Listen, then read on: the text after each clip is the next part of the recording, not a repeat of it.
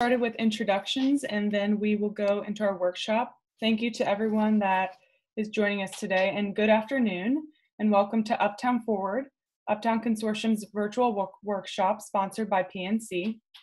The Uptown Forward program provides education and assistance to help Uptown small businesses and organizations build a digital presence amidst the COVID-19 pandemic.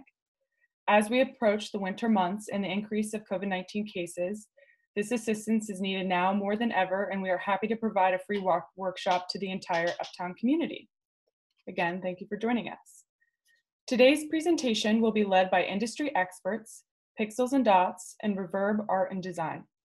This 2-hour workshop will cover a variety of topics, including brand development, messaging, community engagement, social media, digital advertising, search engine optimization, SEO, and e-commerce. Before I kick it over to our industry experts, I would like to take a moment to introduce them. Monte Davis serves as Vice President of Pixels and Dots, where he has provided a wide range of creative design and digital marketing services to Cincinnati businesses for more than 20 years to help businesses stand out and grow. Monte recently completed the Goldman Sachs 10,000 Small Business Program and the SBA Emerging Leaders Program. If you want to give a wave, Monte. Awesome. Leo DeCruz serves as co-founder and chief strategic officer of Reverb, where he is an experienced communication strategist based in Cincinnati. As chief strategic officer and a founding partner at Reverb, Leo heads up communications, both on the written page and through public engagement. You want to give a little wave, Leo? Michelle DeCruz serves as co-founder and CEO of Reverb, where she holds a deep-rooted belief that the status quo is meant to be challenged and that thoughtful design can help drive communities forward. She is an artist by nature, creative strategist by profession, and advocate for equitable outcomes by necessity. Reverb will present for the first hour today, and Pixels and Dots will present for the second. I know many of you watching are running small businesses, nonprofits, and have a very busy schedule. We understand you may be multitasking while tuning in, and we are just glad you are here to take yourself and your business or organization to a new place. Many of you submitted questions in advance of today that will be covered throughout the presentations, but feel free to use the chat box or Q&A at the bottom of your screen to ask questions, as we will have 5 minutes at the end of each presentation for Q&A. And then we'll get started. So I'm going to kick it over to Michelle and Leo for you all to share your screen.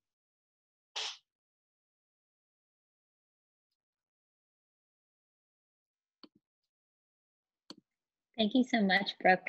We really appreciate the invitation to be here, as well as folks attending, just so we can share our experience and start some great conversations about small business development and emerging your brand.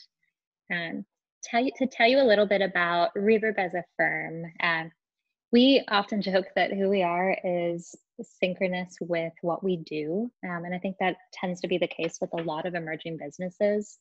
As an organization, Reverb was created to utilize design thinking and social innovation practices to help move conversations forward on the community level. We work with a lot of nonprofits, small businesses, and public institutions to really drive conversations that promote community and intention and community design as the cornerstone of outreach and development for firms and products that are offered. We work with communities on the ground level every day and integrate them into the design process in order to determine jointly what solutions can be made. We wanted to kick things off today by talking a little bit about the developing of one's brand. I know oftentimes this can end up feeling fairly overwhelming for folks. A lot of pressure goes into developing your name and getting it right as you launch your brand. So we broke it down into 3 key considerations to talk through today. The first is audience. When we talk about audience, it isn't as simple as saying who's going to come across your brand. Rather, it's determining who are the core constituents that you want to be fully engaged in your brand. In order to develop your messaging and develop your visual strategy, you first need to understand who are you trying to reach, asking yourself what truly motivates them, and also how they both best access and receive information. tone is the secondary component. And tone encompasses both the visuals as well as the personality as a whole. And my colleague Leo will speak more about messaging in a moment, but when we talk about tone here, it's really saying what is the overall personality. That comes down to the colors you choose. It comes down to how simple or straightforward your name is, what you're trying to evoke in people's mind when they hear it, the design aesthetic as a whole. All of these factor in. Something we always like to talk about with our clients is, if you consider at a glance, somebody comes across your brand or comes across a snapshot material of a one-pager or a website, in the moment that they have, let's say 3 seconds to engage with your brand, what is it that they're going to take from that? What will they learn and derive based on that snapshot glance of what you've put out into the world? Also, what assumptions would be made based on your brand in that moment?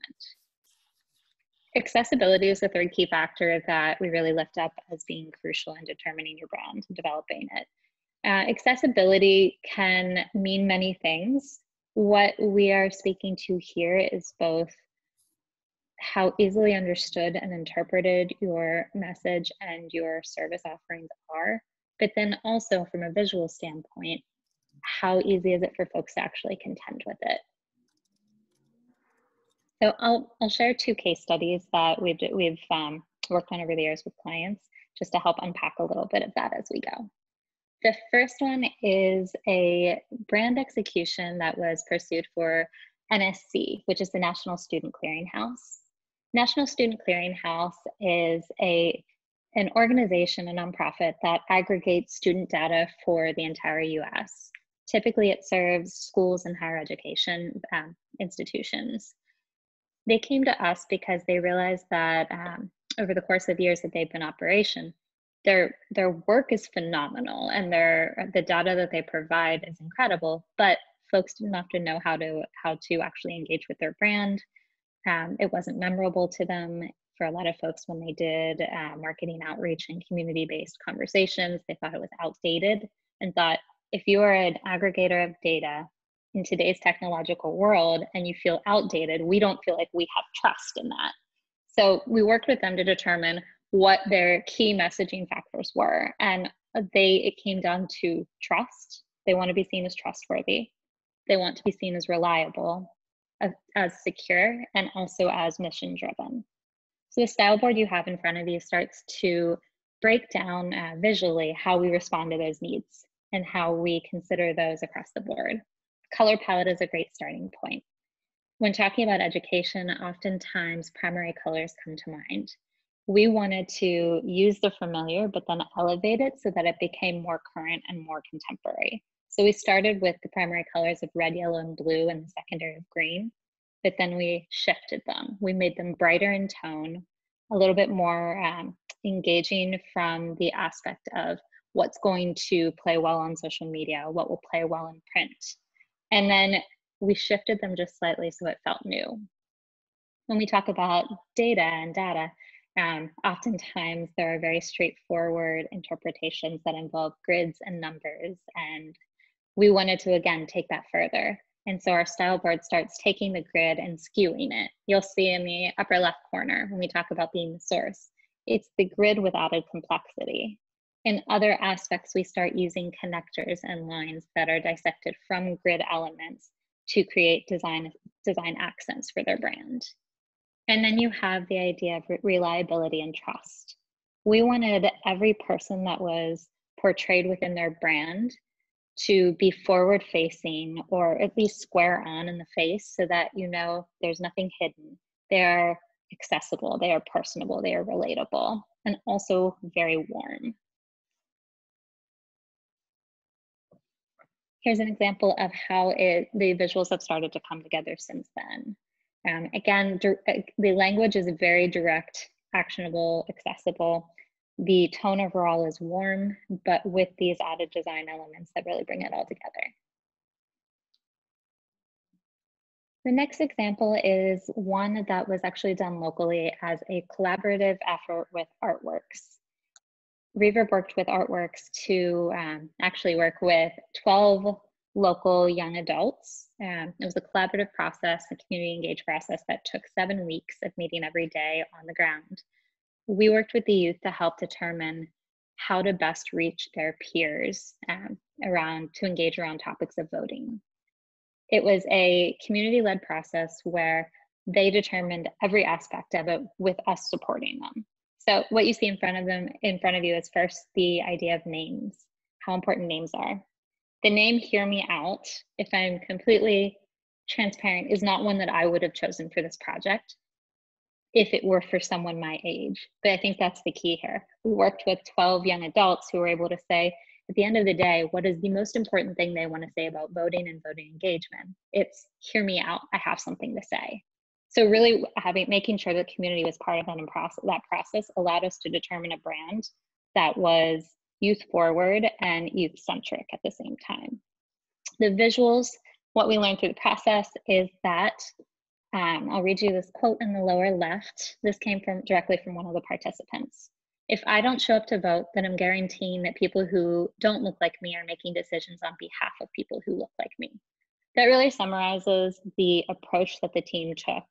What they told us is, at the end of the day, if we're trying to reach people our age to say, get involved in the process, this needs to look like it came from us and it's for us. We want to see ourselves reflected within the book. So the brand here ended up being very, very youth friendly. They wanted hand-drawn elements that felt like they had been touched on a personal level by their peers. They wanted images reflected that looked like them, that reflected the diversity of folks across the city of Cincinnati. The colors, they wanted to make sure that they were both warm and soothing, but also had elements of pop that would get people's attention if they're scrolling through a feed online or going through a book. And then accessibility.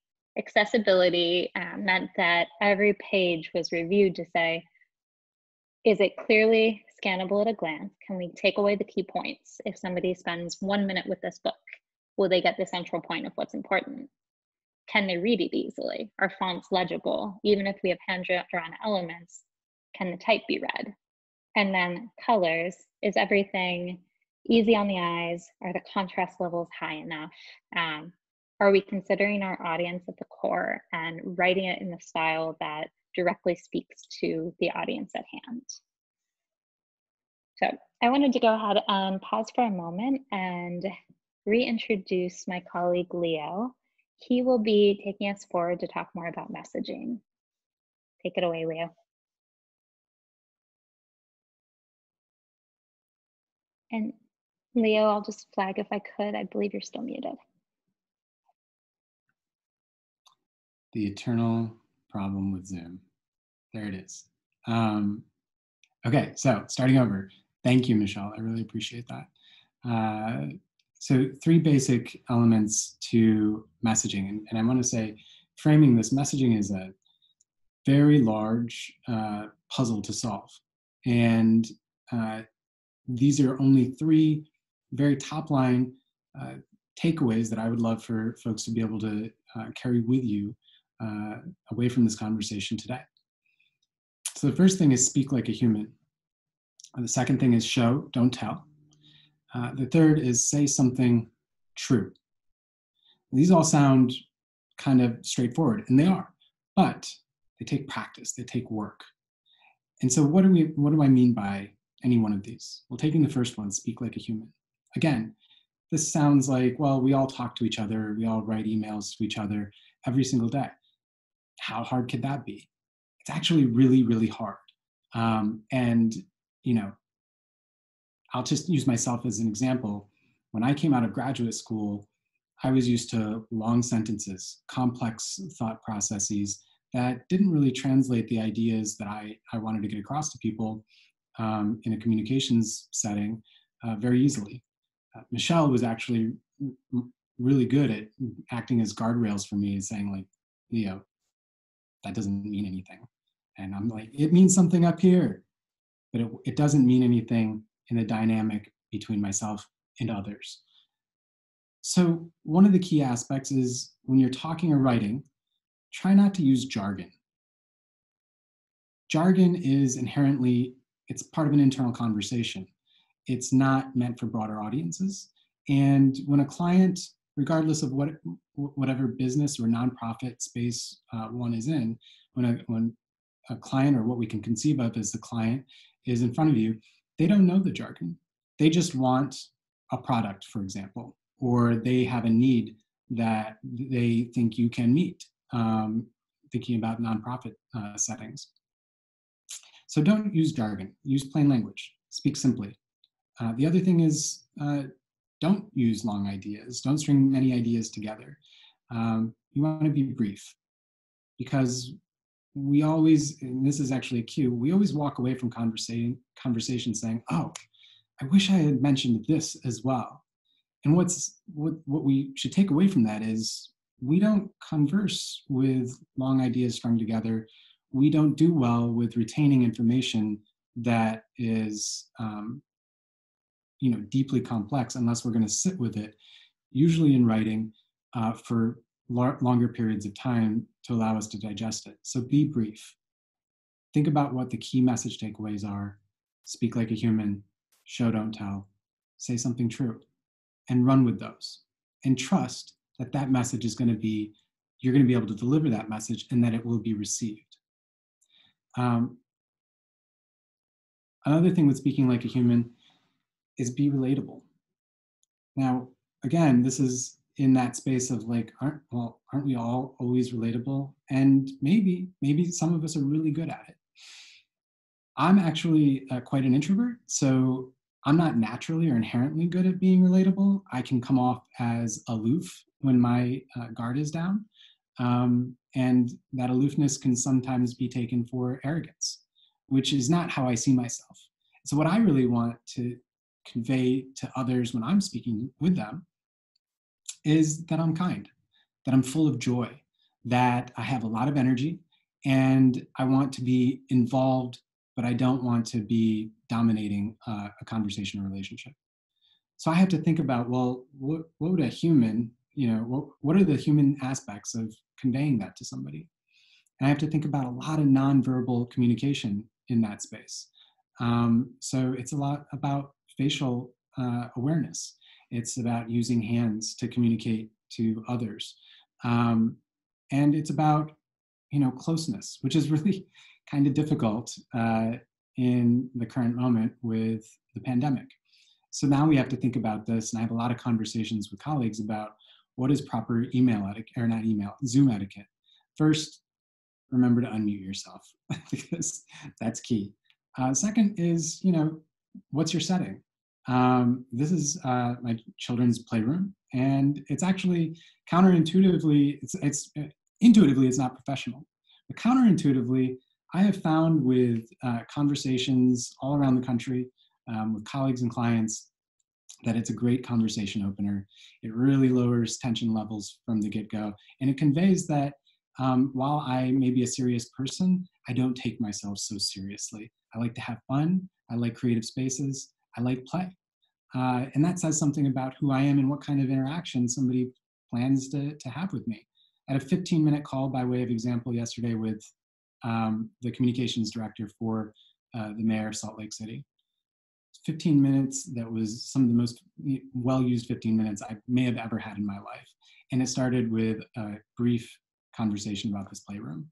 So I think setting, nonverbal communication, facial expressions, hand gestures go really far in any space, but particularly in a Zoom context.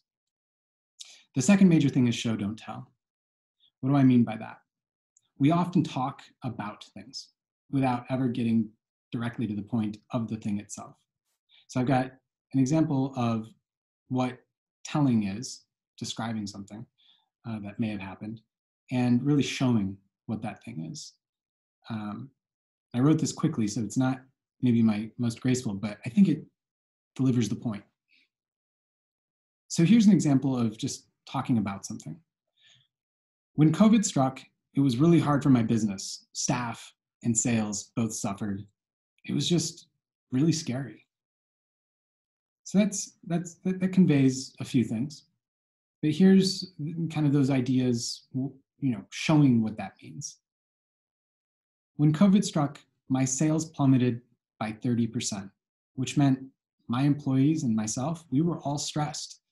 Some of my employees, I had to lay off. The burden of that responsibility weighed tremendously on my shoulders and on my heart. The lives of those people, my team members, what that meant for them was their rent, their food, and their healthcare were all at stake in ways that a month earlier, none of us ever knew. That's showing about something. That's showing and conveying what fear means.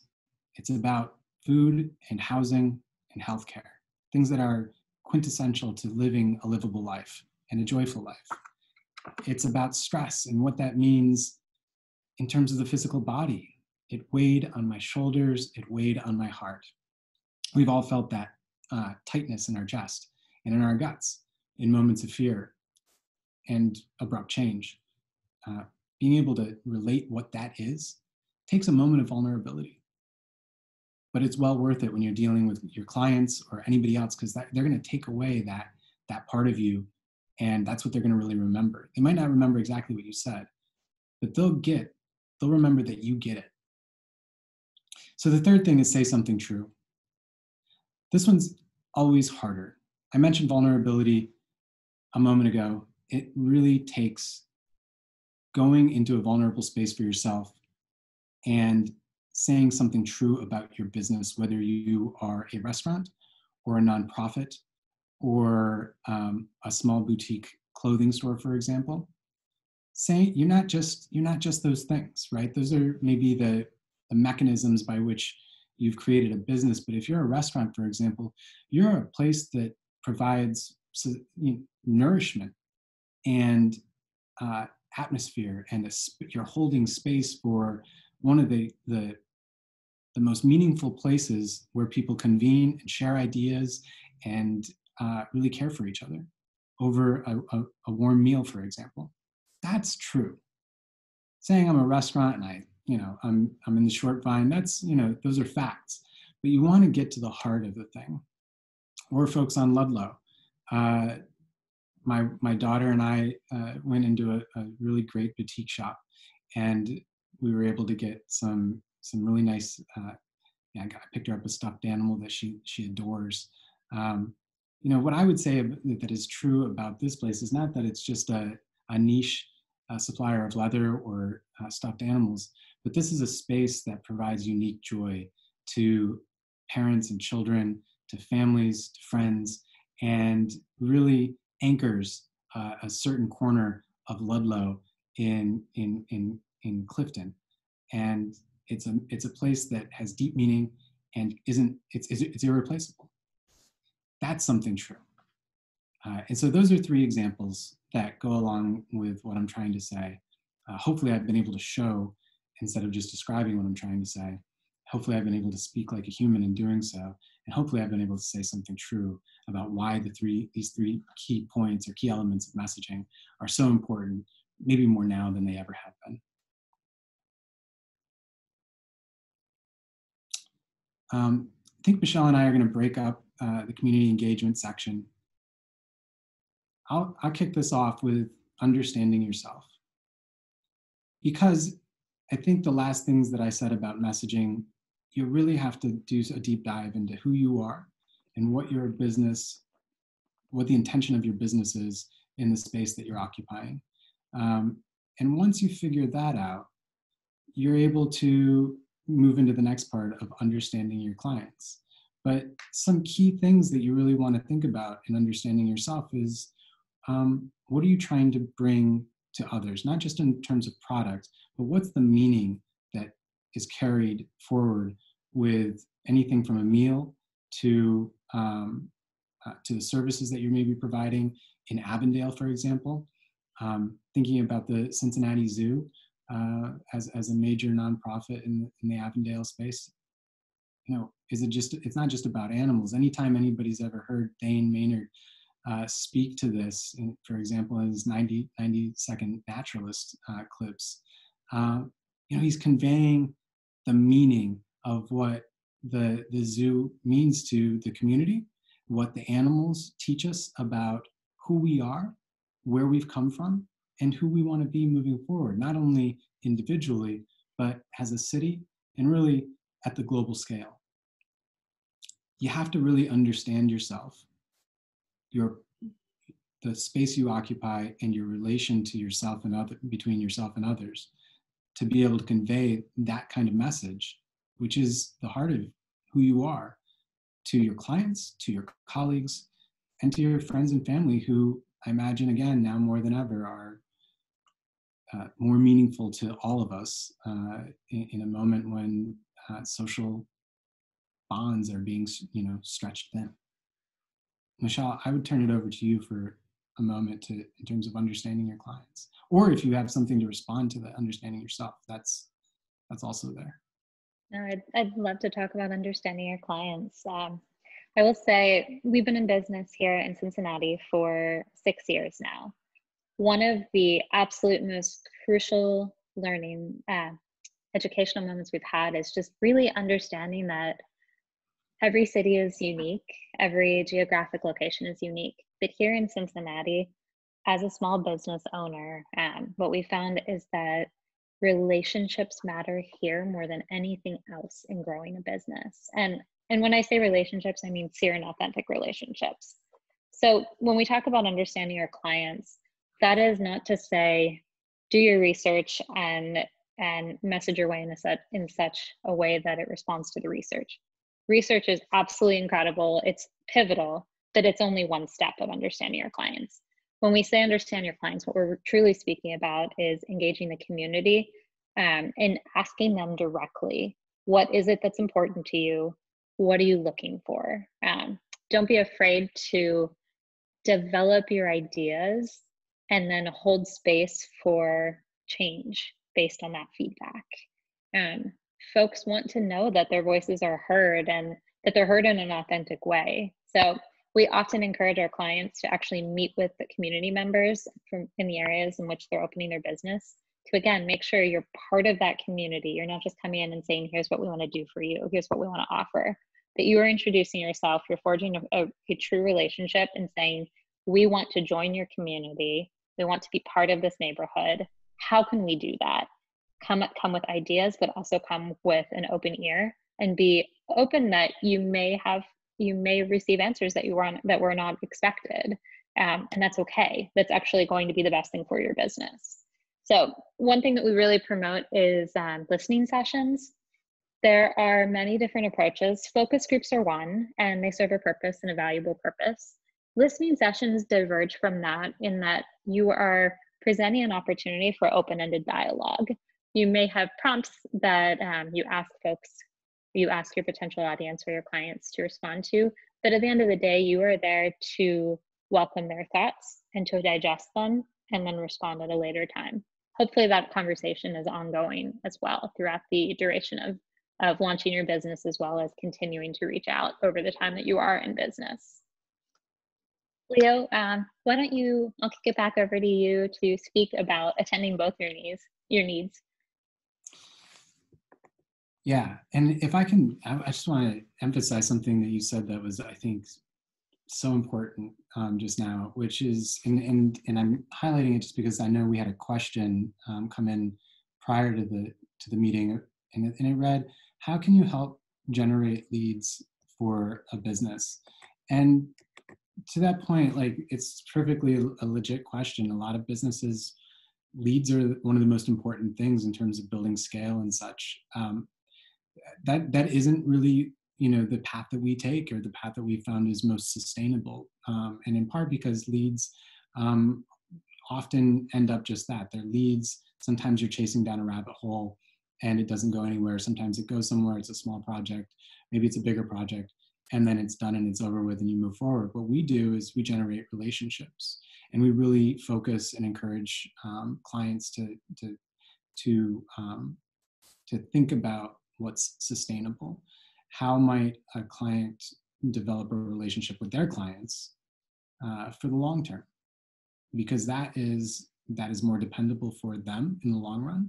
It takes a little bit more of a lift and more thought to kind of go into it on the front end, but what we found in our own practice and as well in those of our clients is that that is the most sustainable model for small businesses, because in tough times like we have now, it's rarely the leads that get people through. It's the folks that were always there to begin with that continue to come back again and again and again to show their support in so many different ways.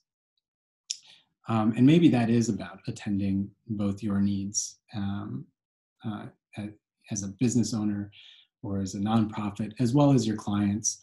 But it's finding that midway, in that piece in the middle, the moment where the bridge connects, and you've realized that you found a way to reach your client base in a meaningful way, that you've communicated who you are, so you've really hooked people. The people that are there, you know they're there because they want to be there. And you're also able to get the things that you need to get done. A lot of small businesses, and we have experience with this for sure, are doing their own accounting, they're doing their own admin, they're doing their own payroll, they're doing all the things themselves. And that takes up a lot of bandwidth. So to the extent that you're able to get those things done and do these other things, eventually, if the relationship sustains and it allows you to build, then you can start to either hire staff or hire other firms, accounting firm, a legal firm, and so on and so forth, to be able to attend some of those other needs. So you don't have to be doing them, but you can be focusing on really developing those relationships that work best for you and work best for your clients.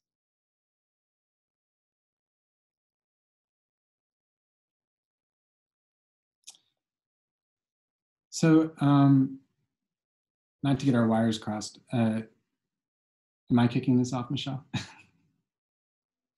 Either way, I'll jump right in if you want. Yeah, you go ahead. Okay. And so everyone knows we're used to working pretty collaboratively. I think either of us could talk about every one of the topics in this presentation. So that's why you'll see us jump back and forth and do handoffs throughout. Social media is something that directly overlaps with both myself on the creative side of Reverb and Leo on the communication side of Reverb. They work hand in hand, and I truly believe that they should for every business in order to be the most successful. First topic we wanted to highlight here is considering your brand. This goes back to where we launched our conversation initially, which is to say that your brand should encompass everything you want to reflect publicly. It is both about you as a business owner or a team member within a business. It is as much about the individuals behind the business as it is the business's personality publicly facing. So you want to go back to your brand and say, one, what is the color palette that you've established? What tonally does that say about your brand? Are you using electric colors to promote ideas of contemporary surges and excitement and a frenzy for a younger audience? Are you using really warm, grounded palettes that are going to provide comfort and familiarity? What are the fonts you're using? Are your fonts, at the end of the day, readability is absolutely the single most important thing. But beyond that, then, what personality does it give you? Are you trying to promote urgency with bolder type or angled text that moves the eye forward? All of these considerations are interplayed when you're talking about both your brand and your social media presence. The brand itself in regard to social media can be split from there, from design aesthetic to content pillars. You want to identify like what are your primary service offerings, and then how can you break those down into chapters across your feed. And I'm sure Leo will talk a little bit more about this in a moment, but I have an example pulled up that is just a snapshot of a feed from one of our clients, which is Hey, I'm Here. Hey, I'm Here is a youth-led digital group who are promoted to changing the conversation around mental wellness and substance use disorders. It's led by young people. It's for young people. They named it. They helped develop the brand. They weigh in on every decision, similarly to Hear Me Out, which we spoke about earlier. What you see on the feed, this feed is intended to catch the eye of young adults. we conducted workshops and had research and listening sessions that had them actually scroll through their feed and identify what are the visuals that stop them, that get their attention.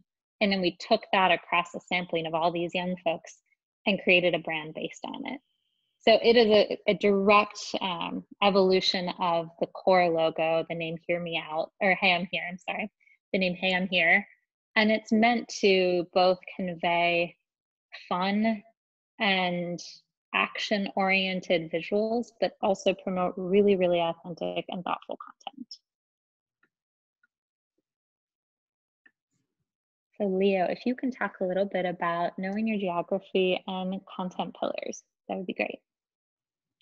Yeah, no, that was a great kind of intro to all of this. And so knowing your geography, people always think about, and I think in terms of social media, Facebook and Instagram and other platforms are really focused on physical geography, right?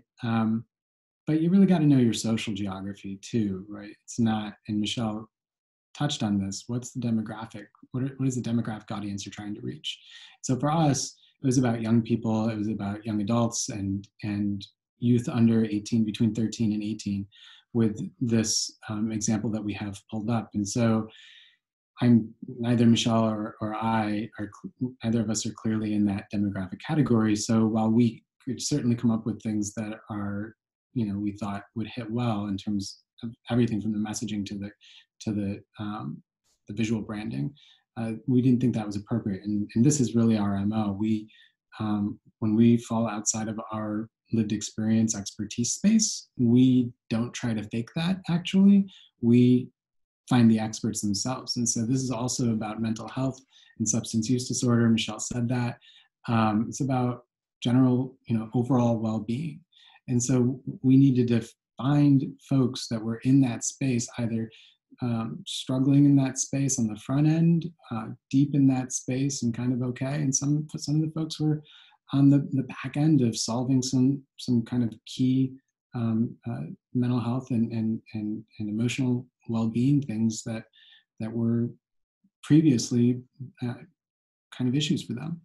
And we brought the ideas together from all corners of the state of Ohio, from rural to urban, and across from age 13 to age 24, 25, which is, there's a lot of developmental stages that a person goes through in that space. You may hear my daughter, who's 7 in the background, speaking of developmental stages. And so, so it's about that social geography. It was about the physical geography. It was about thinking about where we would place the social media posts, who's using what platform. So digital geography as well. And knowing your own capacities. Not everybody's going to be able to travel all over to gather insights, but you can leave kind of quick note cards, out, for example, if you have a table or a greeting area or something like that, you can do kind of quick surveys to gather information about the clients or the people that you show up every day to serve. And so in thinking about this as in terms of geography as a suite as well, and nesting the messaging in with the visuals. For us, the pillars here were kind of threefold. We wanted to make sure that we were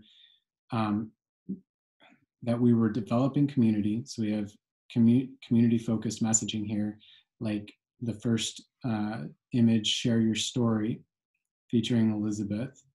And then we have a shout out in the central area, Coffee, Hip Hop, and Mental Health, which was a podcast that we did to both highlight this brand, but also elevate the brand of the podcast as well. So it was a collaborative partnership. And again, going back to developing relationships as a format for sustainability. So that's about community. We also wanted to end stigma with, you can't end stigma, but we're pushing back against that.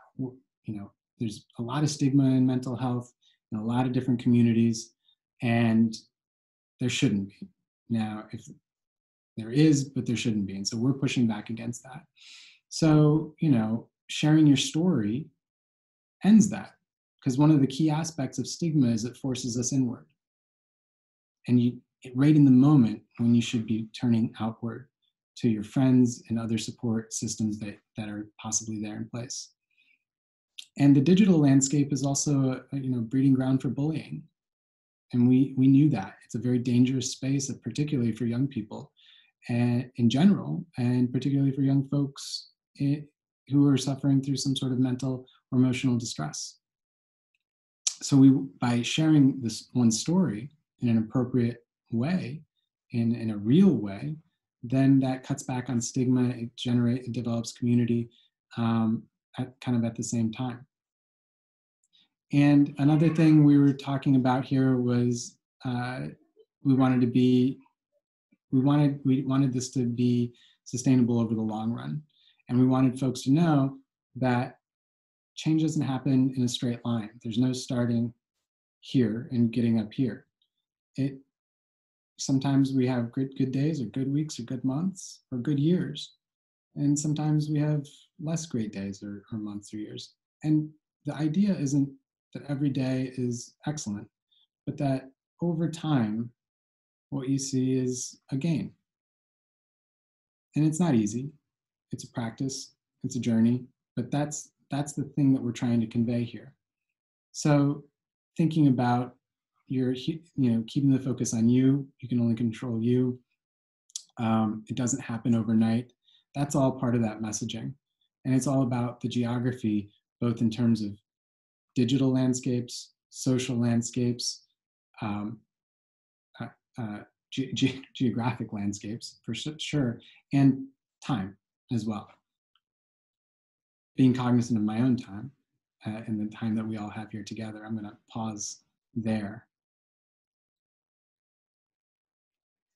So I'll go ahead and close out this section by reminding you that consistency is key here.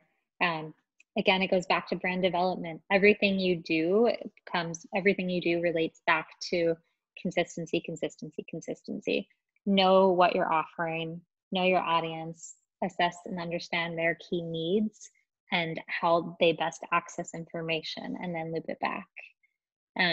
I'll share one more slide. Before I do, I also want to just say, I should have mentioned this at the beginning, but we have a Q&A panel included.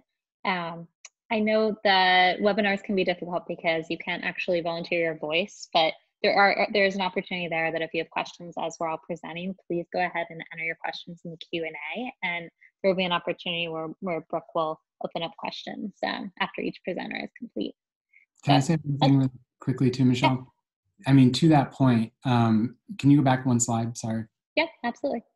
There was that, we received one question earlier on, again, what are 3 components of a successful social media campaign? And so I just wanted to acknowledge that question, and just to, hopefully this is, our take on that. But we could go deeper. So if there are follow-up questions, such as that to that question, please feel free to submit those in either the Q&A box or for follow-up later on. And in the effort to just unpack that question a little bit further as I share this slide, this is an example of some of the content that goes along with the post for HAM here. And we wanted to include it so you can see how those primary content pillars take form. The goal of social media is not to take the place of a business or to take the place of a website. It's to further enrich the conversations in order to link back. So what I should have said about HAM here up front as a case study, as an example, is that the primary purpose of HAM here is actually to link people back to a resource directory that has providers across the state for all ages, all counties, all types of service offerings that relate to mental wellness and substance use disorders.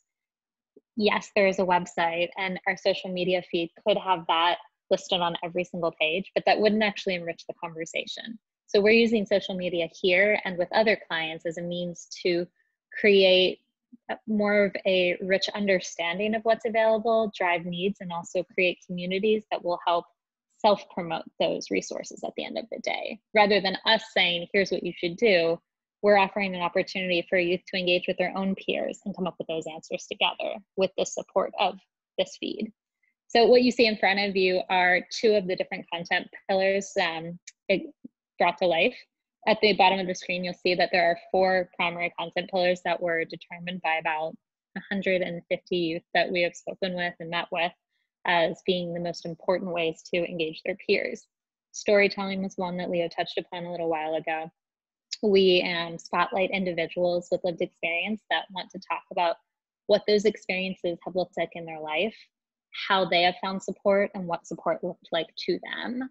And then on the right-hand side, you'll see 3 examples of action and resource-oriented posts. Within that content pillar, we are actually providing specific resources. So organizations like Crisis Text Line, who offer immediate 24/7 support, we want to make sure that gets in the hands of individuals. We want to encourage direct links back to their website. So we want to encourage people to talk to their peers and find safe supports.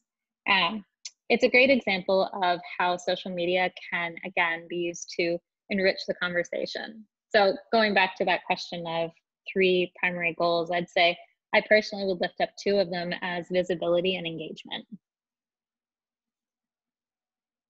So I know we're getting tight on time here, and I'm very excited to hear Monte speak as well. So Leo, if you could just talk a little bit, close us out, and talk about our new normal and the importance of response and timeliness. Yeah, well, what I would say is, just to kind of bring us back through what we talked about really quickly, is, the theme that I think runs through it is relationships, build those. You do that by being true and thoughtful about who you are and why you're showing up every single day, and by being detail-oriented and thoughtful about a range of things, for sure, but certainly how you're conveying a message, and the key messages of whatever product or service you're providing clients in the Uptown area. You're being very thoughtful about how you're going about doing that. And we have to get a little bit creative these days, because we're in a moment where we're being asked for the greater good, as well as our own individual, the good for each individual, to do something that's not natural to who we are as a species, really, to be antisocial. We're being asked to break apart the bonds that really connect us. And so what we have to think about, and I think what really is helpful for smaller businesses to think about, is how some of these practices that we've talked about over the last 45 minutes, how they can nest in with some of the things that you're already doing.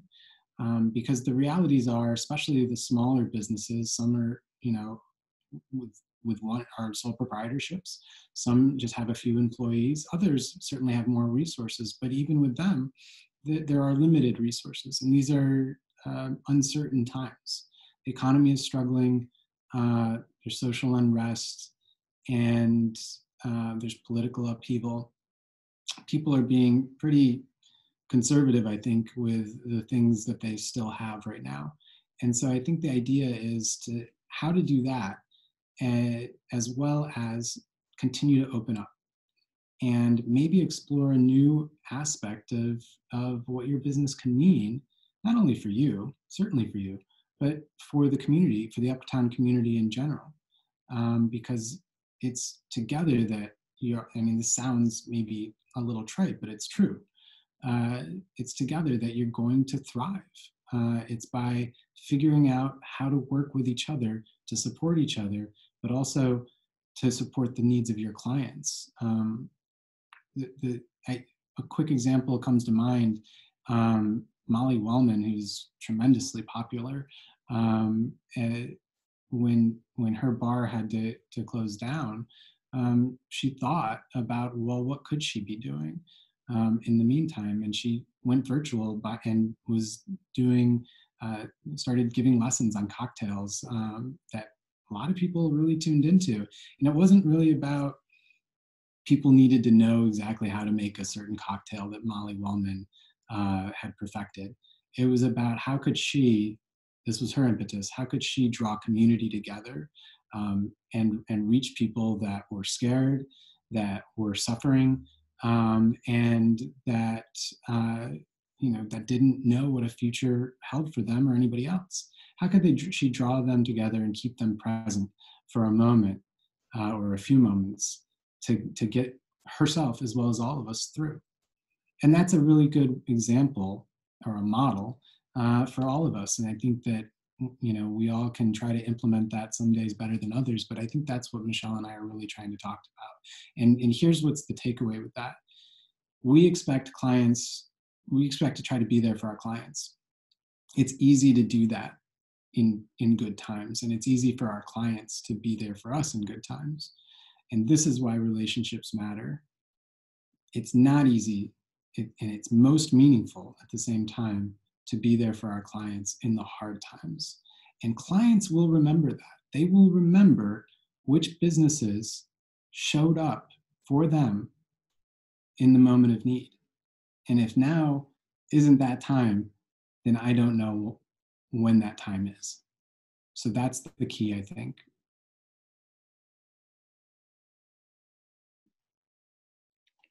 Great. Well, thank you so much, Leo and Michelle, for speaking with our audience today. I think the information that you provided will be so valuable as people just think about where they are now and how they can incorporate some of the suggestions that you all have offered into what they're doing now. And I think it was very relatable. So I appreciate both of you on here today. And it looks like we don't have any more questions submitted to the Q&A or chat at this time. We did have a question about, will the presentation or the webinar be recorded? And I answered that. So yes, we are recording this so that we can post it to our YouTube page so that you can view it afterwards. Thank you all. All of you, I've only seen one maybe drop off. So thank you all for staying on and staying engaged. I've also put in the chat, I wanted to mention, I put a link to a form. We are offering one-on-one virtual consulting services with Reverb and Pixels and Dots following the workshop today. These are open to up to 20 businesses in the Uptown neighborhoods, and the meetings will include 2 hours with the business, including an audit of the current business practices and recommended solutions. So if you're enjoying what you're hearing today and you think that you could use some personal one-on-one assistance after this workshop, I highly recommend that you click the link in the chat and sign up. I know some of you already have, so thank you for that. Well, thank you, Leo, Michelle. We'll quickly turn it over to Monte. Let's get him on here real quick.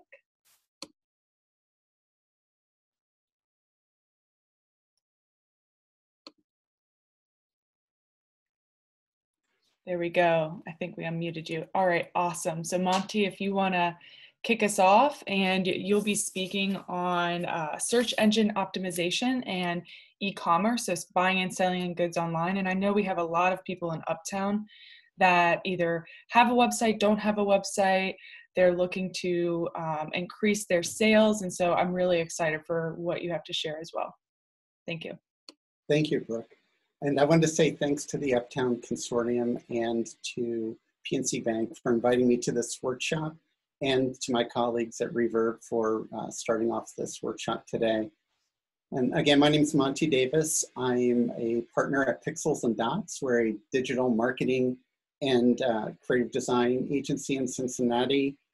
And today I'm going to share with you some information about search engine optimization and some of the tools that I use for search engine optimization on a daily basis. And also going to speak about e-commerce and some of the platforms that are out there that could help you with starting a new business online. I'm going to share my screen now.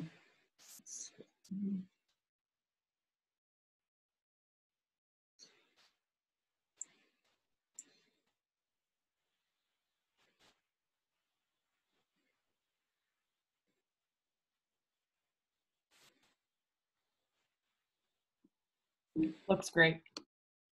What's that?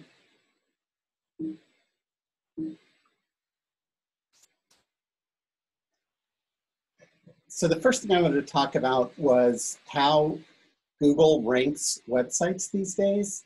They take into account 4 different focus areas, and they are trust, authority, relevance, and user behavior. And what they're looking for is content that has, that can be reliable, that's relevant, and reputable backlinks on that content.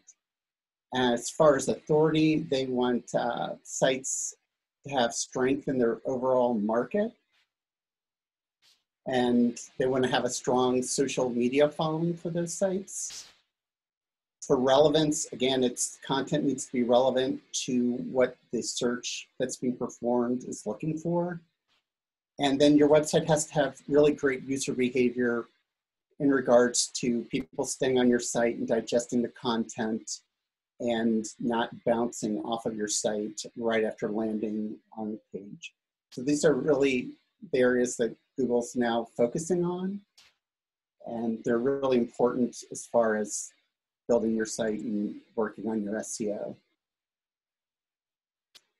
And next are some of the strongest factors of reaching the top 10 search results are going to be your web traffic, how much traffic you're receiving to your website, what your click-through rate looks like as far as people, once they see the search results and clicking through and going to your site, the amount of time that the web users stay on your website is really important.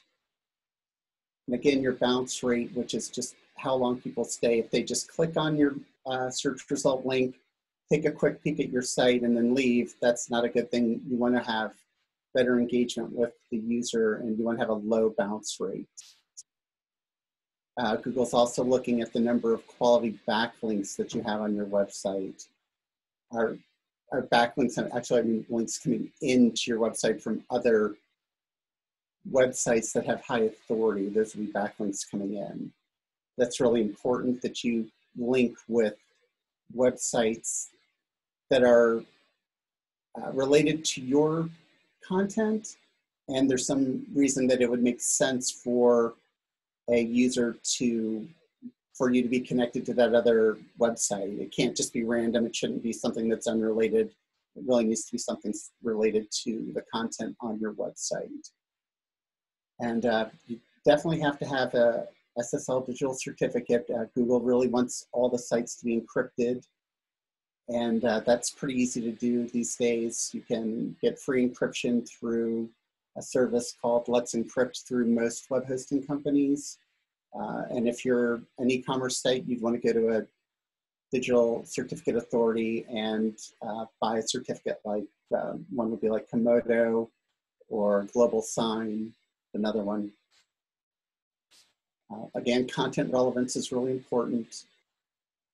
Total social media activity is important. They want you to have a lot of social media activity and be connected and set up with profiles for all the different social media areas that would be relevant to you.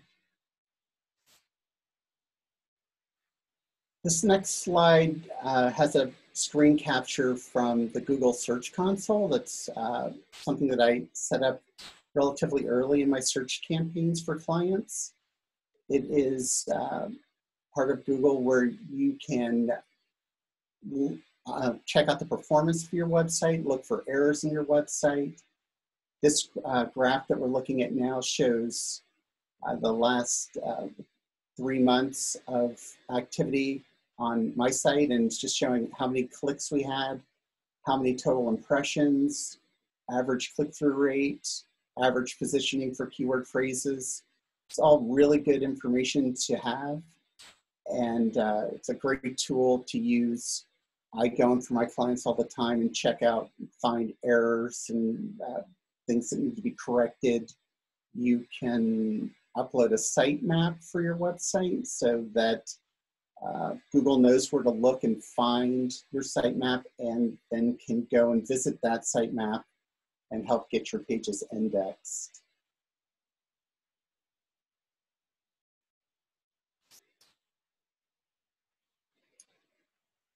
This next slide is from Google Analytics. It's another screen capture, and it's a free tool. Google Search Console's free also. You just have to go in and verify your domain name. But Google Analytics, I think everyone's probably familiar with the name, but this is a screen capture that shows you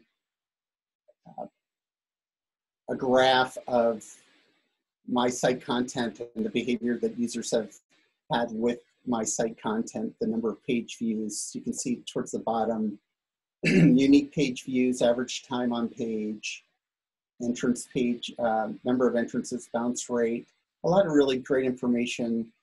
I use this to monitor websites for my clients, but also to generate reports. It's really a good tool to create performance reports, traffic reports, so that you can see how your SEO is doing and how your traffic is increasing, and also helps you to find a lot of unique information that you might not even know about, which is great, like incoming links and where your traffic is coming from. It's a great tool to use.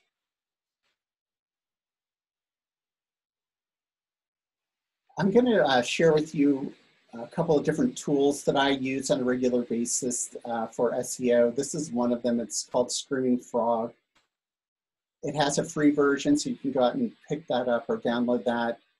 And it works great. It's a really good tool to use for your own website and to also do competitive research and finding out information about websites that are already ranking for keyword phrases that you'd like to rank for, and they're already up in the search results. On this example, you can see if you look underneath the address bar, there are tabs that say like internal, external, security, response codes, URL, page titles, meta descriptions, meta keywords. You can go through each of those tabs and see the different information for all of the web pages on your website. The free version goes up to 500 links that you can analyze. There's a pay version. I think it's about $200.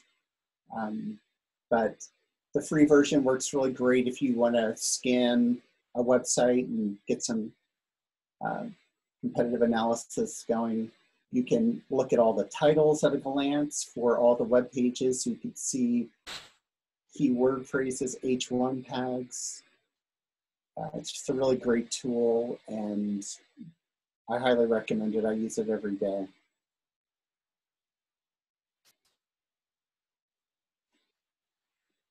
Another tool that we use every day is SEMrush, and this is a pay-for tool. It's, I think, $100 a month, but this is another excellent tool for doing competitive research and for analyzing your web content and getting, finding areas that need improvement on your web pages for on-page SEO. This tool is great. You can go, it'll suggest to you that you need to add content to certain pages that might not have enough content, text, add H1 tags. Really helps you to learn what you need on your web pages, and also to just find places that need improvement and to really keep up on your website. It also has features for checking backlinks, so you can find out where your backlinks are coming from really easily. You can find out whether those backlinks are quality backlinks or if they may be toxic and they might be better off removed from your, or blocked, so that they're not bringing you down as search criteria. You can do keyword overview. You can do a link building tools. You can see at that left-hand column with that navigation, there's a lot of different features that you can jump into. This tool, again, use it all the time. And it's also great for competitive analysis because you can just plug in a competitor's domain name and see all the same information that I was describing. Same thing with Screaming Frog. You can put in a competitor's domain name, see all the information on their website, up to 500 links unless you have the paid version.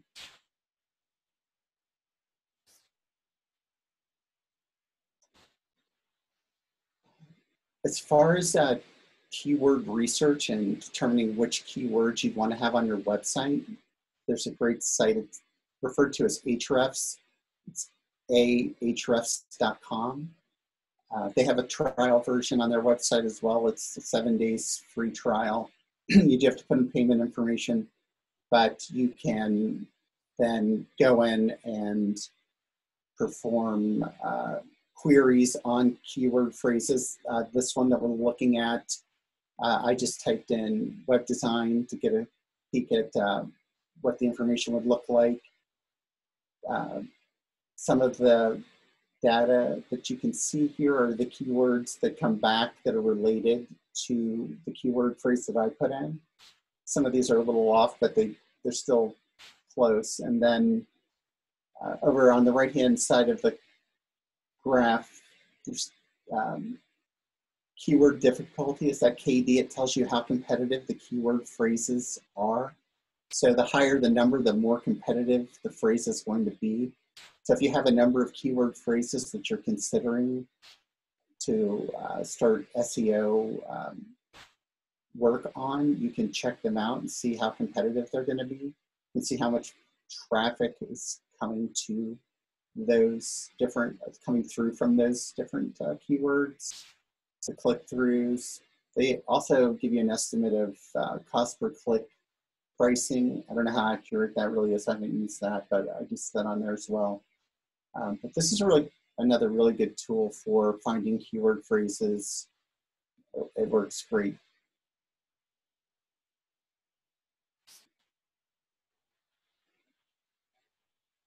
Next, I would like to talk a little bit about on-page SEO. And on-page SEO is when you're actually making changes to content, text, images, and elements on your website. Meta tags are part of on-page SEO.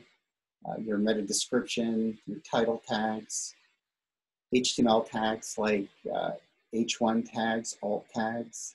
They're really important to make sure that all of those are filled out. Again, meta tags need to always be filled out too. A title is very, very important as far as search engines go and ranking and indexing your pages. You always want to have internal links using keyword phrases. For images and videos, you want to optimize those by making sure that they are sized appropriately as far as resolution goes, and also physical size, that you're not scaling down an image so it's actually 500% size when it really needs to just be scaled down. You would want to make sure you've got, again, your alt tags for all the images, your title tags for your images and videos. Make sure that those are always optimized. Videos optimization would also be compression, making sure that it's compressed so that it will load quickly and play quickly off the bat, and hopefully not have a lot of latency on start. Your page load speed is really important. You want to make sure, again, that every graphic is optimized and sized appropriately so that it will load as fast as possible. You want to make sure your scripts, JavaScript files are minified so that there are no white spaces in the scripts. That's important. It helps the load speed as well. Another on-page SEO is your XML sitemap, making sure that that is set up and uploaded to your website.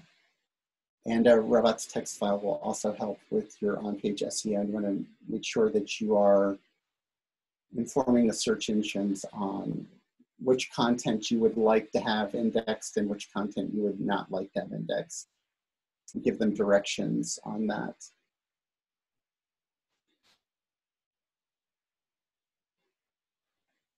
The next slide's on off-page SEO, which is link building, where you're reaching out to relevant websites that are similar or have some of the same interests of your website and requesting backlinks so that they will put a link on their website to your site. You want to make sure they have good domain authority and that they are quality backlinks coming in. We would also do directory submissions where you're going to submit your website to quality directories so that you're out there, your URL will be indexed through a directory. People can find you. It's a great way to get another backlink coming in as long as it's a quality directory. Article writing is another good way to get some off-page SEO, where you write an article and submit it to another website or blog and ask them to post the article and have backlinks coming to your website.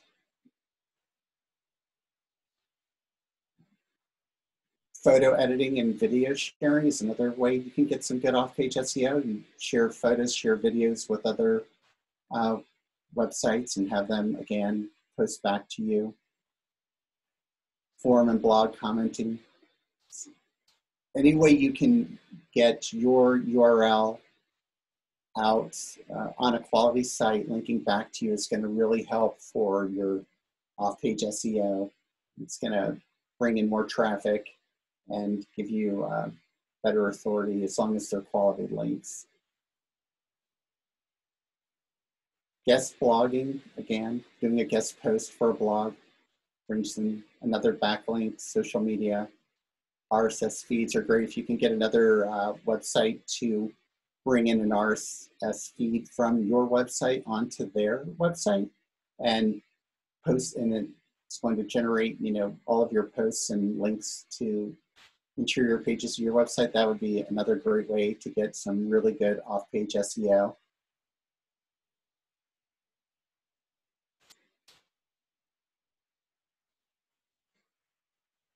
Local SEO is, I think, where a lot of people have been focusing lately, and I think it's a great place to start for finding and generating leads that are close by. We do a lot of local SEO optimization, and we start off by setting up Google My Business for our clients, and we make sure that when we go into Google My Business that we are filling out all of the profile. So you want to make sure that you get in there and fill out everything you can. You can upload photos, make sure you upload photos, make sure that you enter your hours of your website. You can upload a video. You can actually do posts from Google My Business. So you could just do a post and talk about a current project or something that's happened in the news. The more activity and the better your profile is set up, the better you will be in Google's eyes. They really want you to make sure that you've optimized your profiles for Google My Business. So get in there and do that. That's a great place to start getting your local SEO and showing up in the local search results. On your website, for some on-page local SEO, you would want to post some case studies, possibly of projects that you've done within the region. Also, testimonials from your clients that are local will also help to generate confidence in people that are searching and looking at your website. You want to establish brand authority in your area so that people believe that you are, the best, and you want them to come to you, and you want them to be engaged and click through or fill out a form. You want to have them convert into becoming a customer.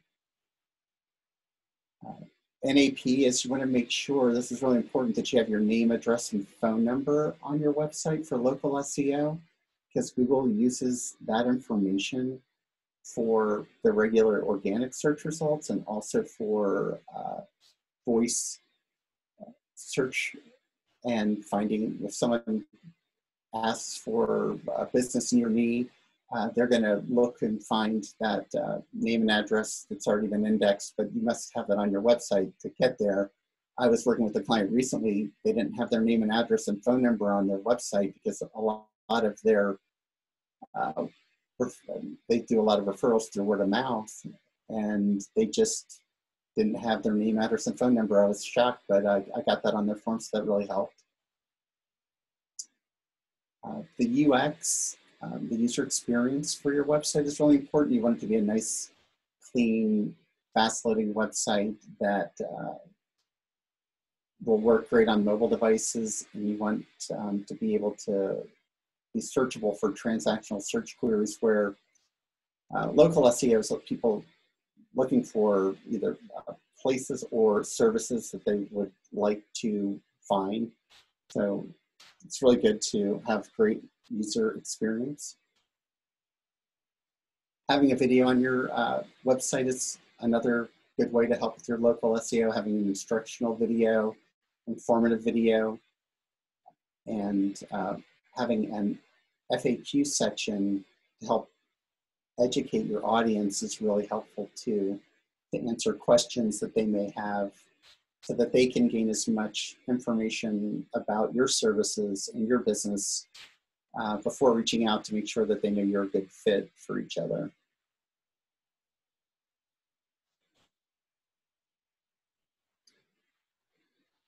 So content's really important for SEO. I think that's been around for a while. Everyone knows that you want to have really great content on your website. I'm going to give you a few writing tips on how to write better content for SEO.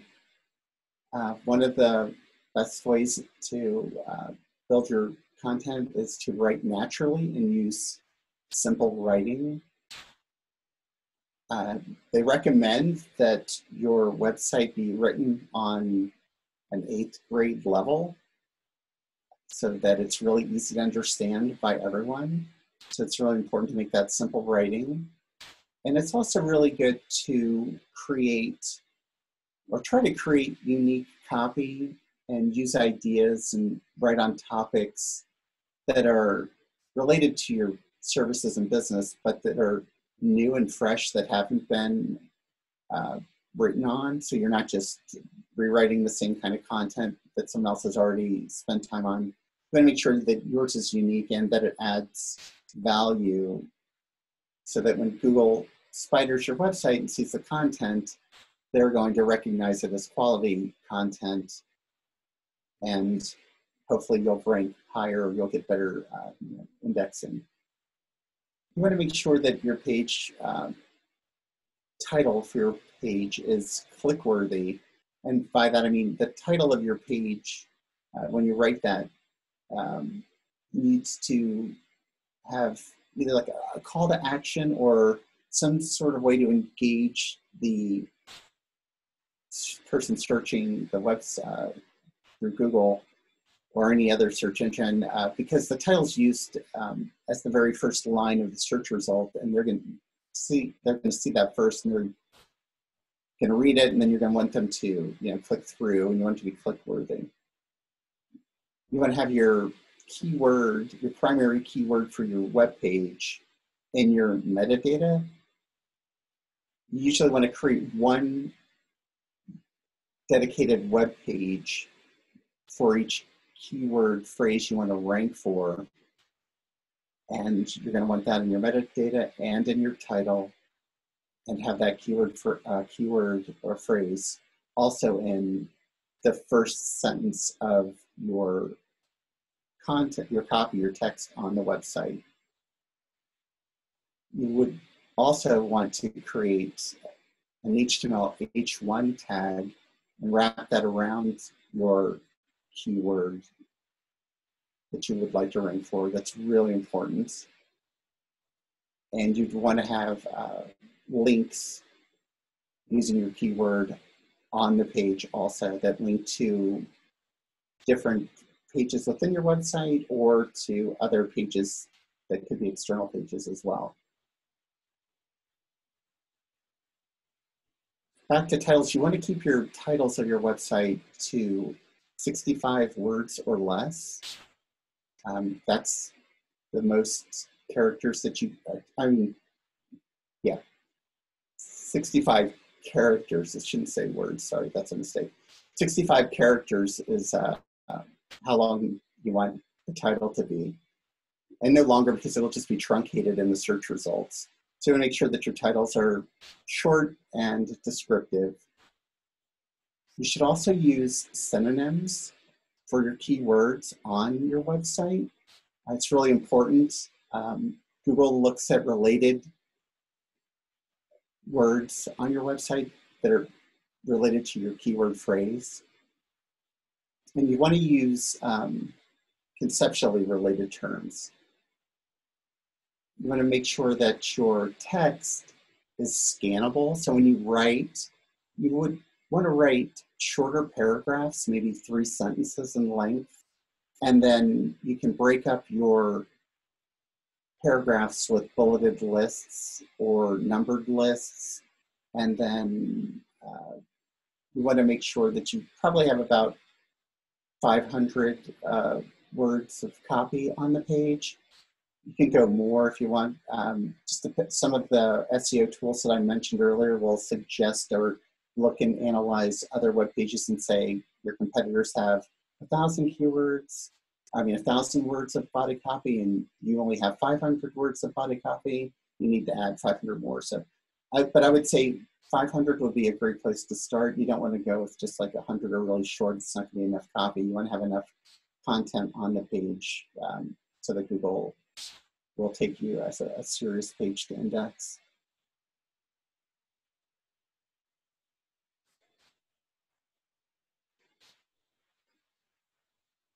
Image optimization, there's a tool, it's called Optimizilla. It's out there if you're not sure on how to compress your images using an image editor like Photoshop. You can go out to Optimizilla and upload your high resolution photos, and it will compress those photos, and then you can download those. I think there's a limit of 20 photos per optimization, but you want to make sure your images are low resolution, 72 dpi, and you want to make sure they're the proper size. I mentioned that earlier. You don't want to put in an image that's 2,000 pixels wide and then size it down to being 200 pixels.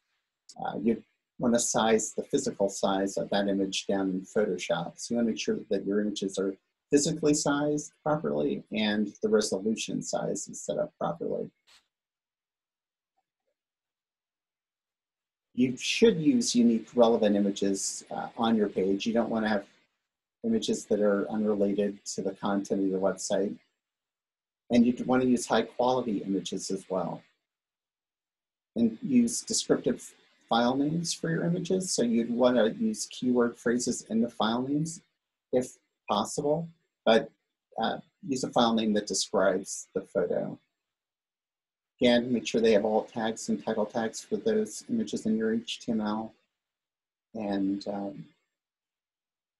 I would recommend using JPEGs or PNG files because they have really good compression schemes.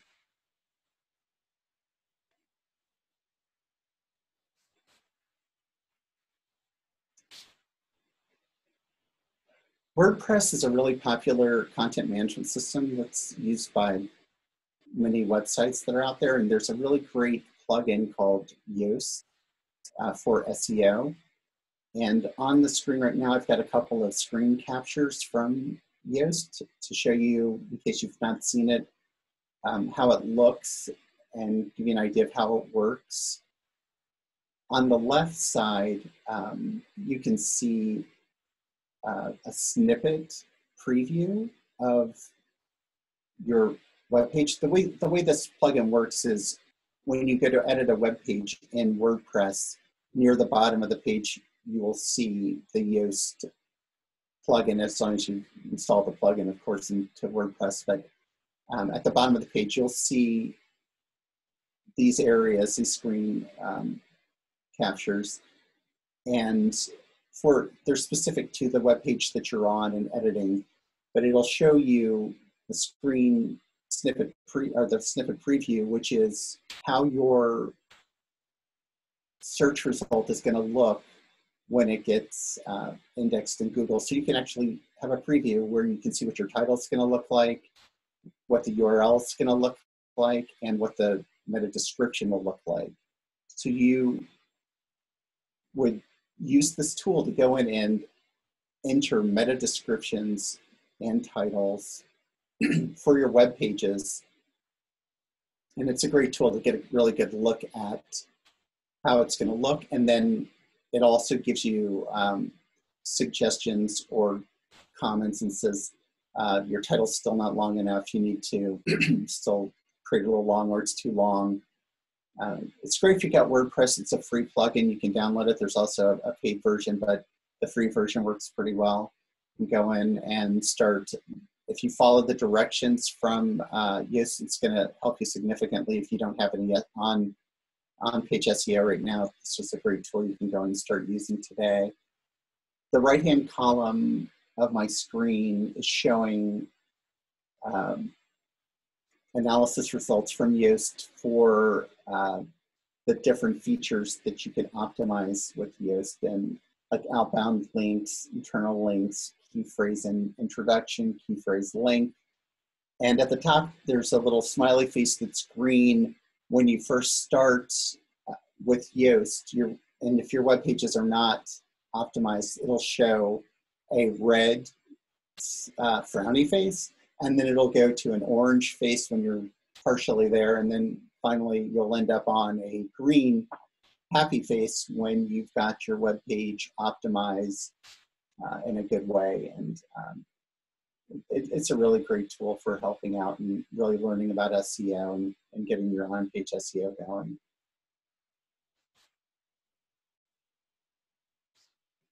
So Google uses a feature called rich snippets that you can use on your, you can enter structured data into your website, and then this rich snippets will show up in your search results. And you can do this for ratings for your, if you have products, or reviews, and the price of a product. It's a lot of for products, and you can also have breadcrumbs that show where you are on the website, which is great. And I'll show you the structured data and how you can get this these features to show up in 2 slides from now. But rich snippets are another great way to show right in the search results your ratings, your reviews, and help to engage clients so that they will click through and visit your website. Rich results are another piece of another result that comes back from the structured data that you can enter on page. But rich results can be like, you could show up in the FAQ rich results for a search query that was looking for the answer to a question. And these rich results will also be really helpful for voice searching, which is becoming more and more popular. I think this ComScore predicts that by the end of 2020, 50% of searches are going to be voice searches through mobile and other devices. And the way you can create and get rich results are through structured data, and you would probably want to get a web developer to help you with this because it's not very friendly looking, but it is, you use this JSON markup language, which is on the right-hand side of my screen, to give you an idea of how you would type it out. And there are tools out there that you can use on Google that will help you build these snippets, the structured data. And those are helpful if you want to try it on your own. You can go out and just do a search on structured data creation tool. And you copy this code and you paste it onto the page, onto your web page, into the HTML code, and it will then be indexed and searched through Google when the spiders come out and visit your website. And there's many different types of rich results that can be supported: articles, books, breadcrumbs. They can even do a carousel of images where you can have 3 images or more that just you click through and scroll through, and you're just going to call them out in your structured data, and it's going to find the images. It's really pretty interesting the way it works. You can also do courses and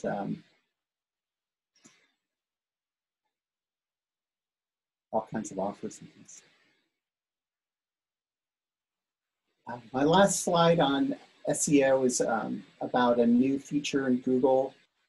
It's accelerated mobile pages. It's a way to build out web pages so that they will work and great for mobile devices and load really, really quickly. This is something it's more advanced, but it's coming around, and bigger websites for bigger companies are using this now, but you would need a team of developers to get this going, but it's something you might be hearing about in the future more, just as we get more into searching with mobile devices and really getting out there. That's the end of my search engine optimization piece, and I will provide links to Brooke at Uptown Consortium to the different tools that I spoke about, so that you can go out and check those out on your own, and we can see if Brooke can post those along with the video. The next area I'm going to speak on, I'm going to grab a quick drink of water first.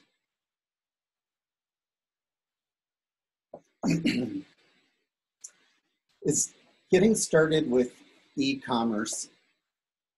And Brooke had mentioned that in Uptown there were some businesses up there that are not involved in e-commerce but might want to start getting involved in e-commerce now that there's, you know, the foot traffic has gone down and people are getting out less. You know, online e-commerce could really be helpful. And I wanted to talk about what to think about when you're getting started with e-commerce. I've built many e-commerce websites and spoken with clients that did not have a lot of experience with selling online, and worked with them to just better understand what kind of commitment you need to make as far as employees, and also budgeting and monetary commitment with the type of e-commerce solution that you implement. So I'm going to start off now. A couple of ways to use e-commerce. One solution type is a marketplace, which is like Amazon or eBay, where you go out and you actually buy from sellers, that a number of sellers, and you can also sell there as a seller, of course. And this is I've not worked with anyone who's ever done these, but I can say that I think that with the Amazon, you know, you don't really have control of your order process, and you don't have access to the user data, and same thing with eBay, it would be limited. So you could sell here, but it's really not a branded e-commerce solution where your brand is going to grow. You're always going to be relying on the third party, Amazon or eBay in this case. But one thing I do want to mention about Amazon and eBay is that, and bigger retail stores like Walmart and Target and places that are out there with e-commerce right now, I think that a lot of people have an expectation now of how e-commerce feels and should work. And those types of companies have a large staff of programmers that are working daily on creating the best user experience and checkout process that they can come up with. And it's just to keep that in mind when you're working on your own e-commerce solution, that not to have the expectation that everything you see out on Target or Walmart or Amazon is going to be built into an e-commerce solution that you might implement on your own.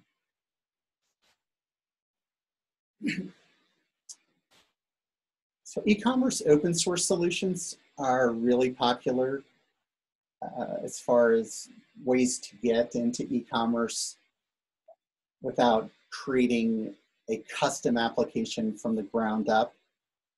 Some of the open source solutions that are out there are WooCommerce, which is a WordPress plugin. It's really popular these days. Magento Commerce is a standalone e-commerce application that's owned by Adobe. PrestaShop is another open source PHP MySQL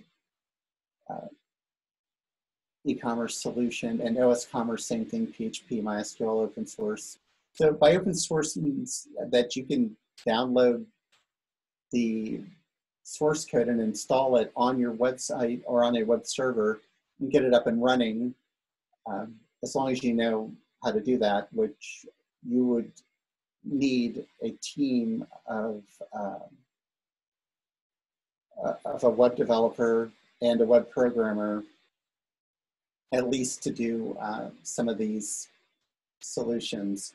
But WooCommerce, again, is free. It's something that you can install into WordPress. And it comes with themes that out of the box you could get up and running. But there are some limitations to it. And what I want you to be aware of with all of the open source products is that they have modules or plugins that extend the capabilities of the applications. So if you wanted a specific promotion, there's probably a module out there that can manage different promotions, sales promotions. And then there are modules that manage shipping features.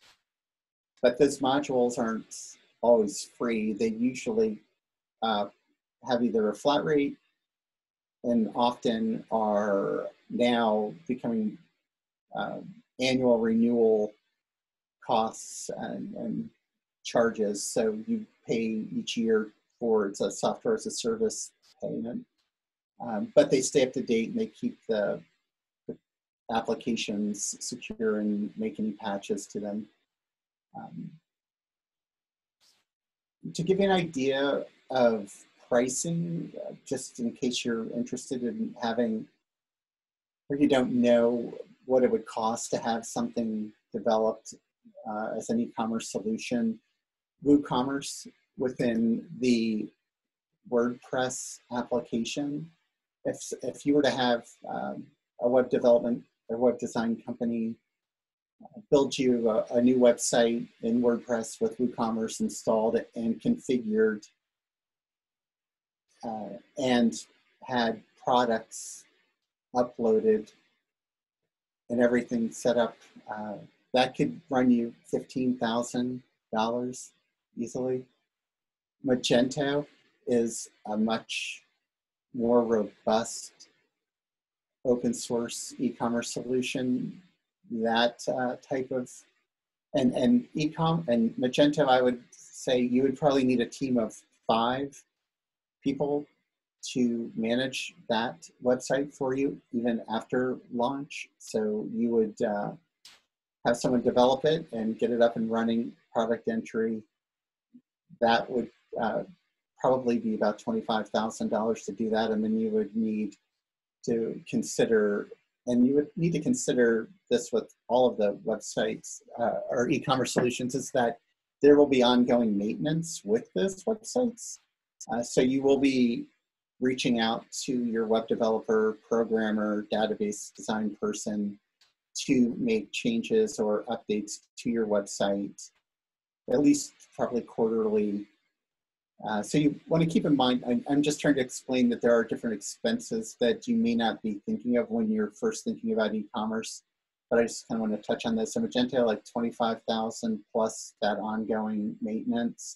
PrestaShop and OS Commerce are more in the WooCommerce, maybe $10,000, $15,000 to get it up and running. But then again, you're still going to have your ongoing support.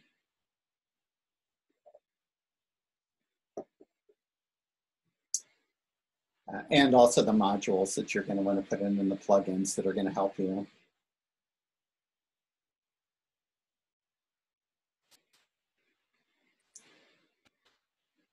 Another really popular way to get into e-commerce is using a software as a service solution, which is your Shopify, Squarespace, and for restaurants, there's one out there, Toast. These are nice solutions if you don't have a large enough operation where you could justify investing a large, pretty good amount of money into just the development of the website and the ongoing maintenance. Where with these solutions, you're going to pay a monthly subscription fee to have access to a website. Like Shopify, you also have access to themes for the user experience and layout of the look and feel of the website. And again, there's plugins and different features that you could extend Shopify with. But Shopify is nice because you can have unlimited number of products. You can have unlimited bandwidth and storage on their site. They perform all of the security updates. You don't have to build the site from scratch. They take care of the security, the PCI compliance piece. And so Shopify, I think, starts, let's see,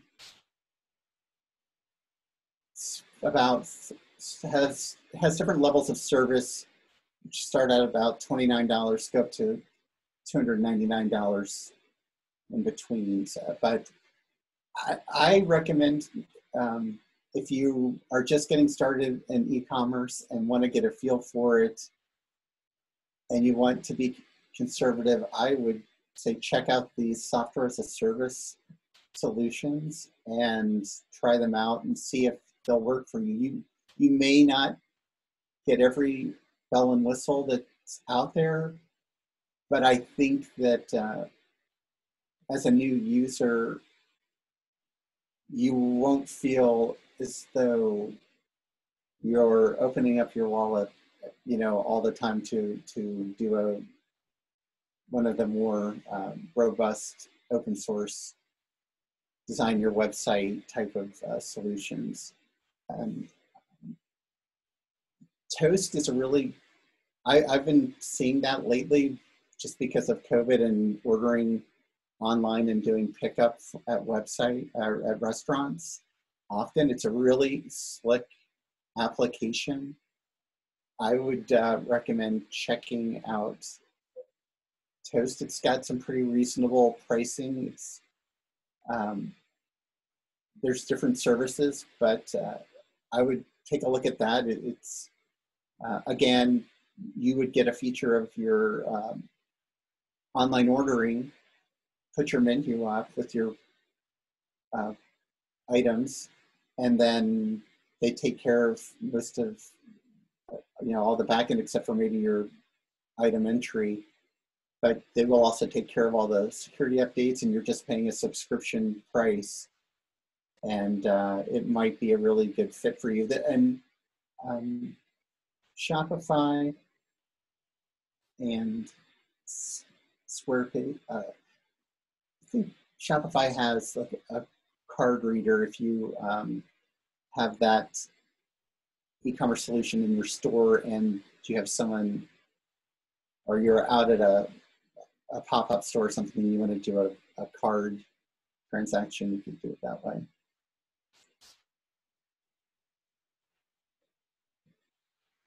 When you're getting into e-commerce, you need a payment processor who's going to process the payments that you bring in. And there are a number of them out there. A lot of, each shopping cart usually covers some of the big players, and you can find a module or plugin that you can install that will help you connect to a payment processor. But you need to go to your bank for your business bank, and open up a merchant account, and then get your payment processor. PayPal, Stripe, Square, Braintree, these are all different payment processors that are out there. They are going to take a percentage of your credit card transactions, usually up to almost 3%. And they're all a little different, so you want to take a look at those. But things to look for are, how quickly is my money funded back to me? That's really important to know. When is your money coming? Going to be in. How much do they charge per transaction? So it's usually could be 10 cents up to 30 cents per transaction. They're just going to take a charge for each transaction. There's a lot of good ones out there.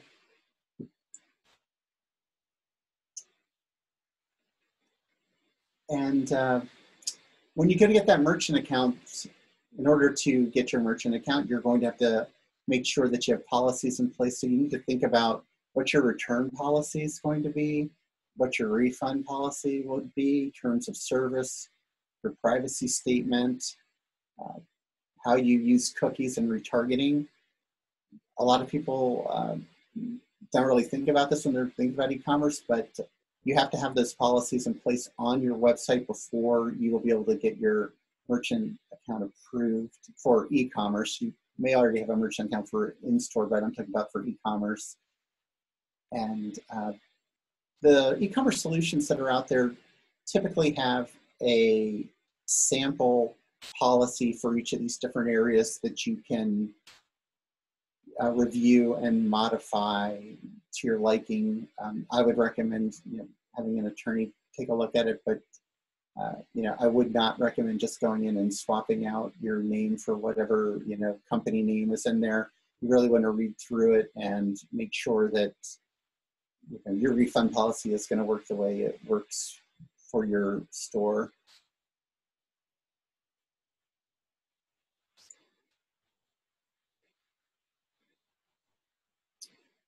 So your website, your e-commerce site's going to need security and encryption. You're going to need to show your web users that your site's secure so that they can have confidence in using their credit card payment method on your site. And you're going to want to have HTTPS or SSL, and that's where you see the green padlock or a padlock on your website. The green padlock is a higher end digital certificate, but you would need to go to a certificate authority and purchase a digital certificate. and not use one of the free, like the Let's Encrypt. I would not recommend that for an e-commerce site, but go to an actual digital certificate and get the certificate there, and that would be like Komodo or Global Sign. You're also going to need to consider your web server security. So if you're hosting an e-commerce website, someone needs to be paying attention to the security of the web server, and that may be your web hosting company. You need to talk to them and learn how they're protecting their e-commerce installations from attack. Within your e-commerce solution, you could want to have two-step authentication so that if your password is compromised, that you have a way that you're notified if someone's trying to get into the website, and you have to provide a second piece of authenticating information. And your site's going to need to be PCI compliant, and your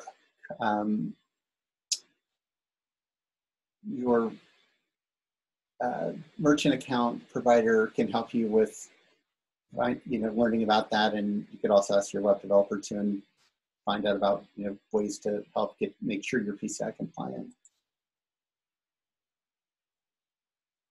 Sales tax is another area where a lot of people don't think too much about it, but like within Ohio, you've got 52 different counties with different sales taxes, as well as the state sales tax for the different states in the nation.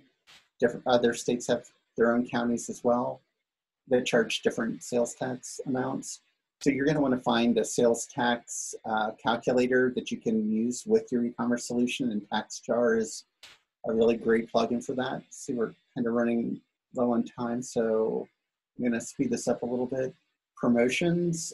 And you're going to want to find a plugin that helps you with this. Just don't assume that every type of plugin that you want is going to just be a feature of your e-commerce solution. You're going to need to ask questions and find out what's available and what it's going to cost to get different promotions implemented. Shipping providers is another area where you're going to have to find a shipping provider, and it's also going to take time and money to get your product shipped out of your location. It's another thing to keep in mind. And you're going to want to know how you're going to get your shipping labels printed. If you're going to have in-store pickup, how's that going to work? How you're going to calculate real-time shipping. There's a lot of things to think about with your shipping. Accounting and inventory. You're going to need a person that's going to help you with that as well. That's another time-consuming piece of e-commerce. Having a shop admin. You're going to have somebody that's paying attention to the product management, the order management, who's going to manage your customer service, running reports, and who's going to manage the promotions that are on the website. Web development and programming, we talked about this. You're going to need people that are going to have to help you with things unless you go with that service as a software solution type. The others, you're going to need web developers, programmers. And again, your shop admin is going to have to help you with your product, creating your product types, getting your simple products entered, configurable products or products with attributes, size, color. You're going to have to put together a spreadsheet of all your products, and you're going to have to get together your product photos. I would recommend using high-end quality photos for your products so they're more engaging. Your order management. Are you going to have packing tickets that you can create? Are you going to have order fulfillment? You're going to be able to have a fulfillment center, probably not in the beginning. You're going to need to figure out how you are going to fulfill your orders so you can get them out on time so your customers aren't upset with the delivery times. And then again, reporting, you want to find out what kind of reporting is going to be available for your solution. Are you going to get sales reports, your conversions on your website, your traffic? Don't just assume that you're going to have reporting features. You want to know and ask questions up front and find out what's going to be available. You're going to need a plan for how you're going to drive traffic to your website through search engine optimization. You can blog post, flash sales on your products, social media advertising, and you can also do things like pay-per-click to generate traffic to your site. Some ways on how to make conversions on your website. You can use, there's sales funnel modules and tools out there that you can use, buy now buttons, flash sales where you're discounting items for a limited time. There's a lot of things you want to think about before you start to engage a developer, and before you get involved. Try to think these things through, just have at least a general idea of what you're wanting to do so that you're not caught off guard and you're not surprised that there might be a cost for some of what you're looking to do. And also just be ready for fraud. People are going to try and hack e-commerce sites. They are doing it all the time. But just some things to keep in mind are, learn about what your fraud protection is. Pay attention to the orders that are coming in. If you get odd requests for orders, like shipping to another location, shipping to another country, if they ask you about a different type of payment type, like can they pay by check, or it's an unusual large amount of product ordered, or they request an extremely fast turnaround time. That's another thing to watch for, and just to pay attention and think, if anything seems odd, to maybe take a second look at it. Okay, with that is the end of my dual presentation, and I'm going to switch it back over to Brooke.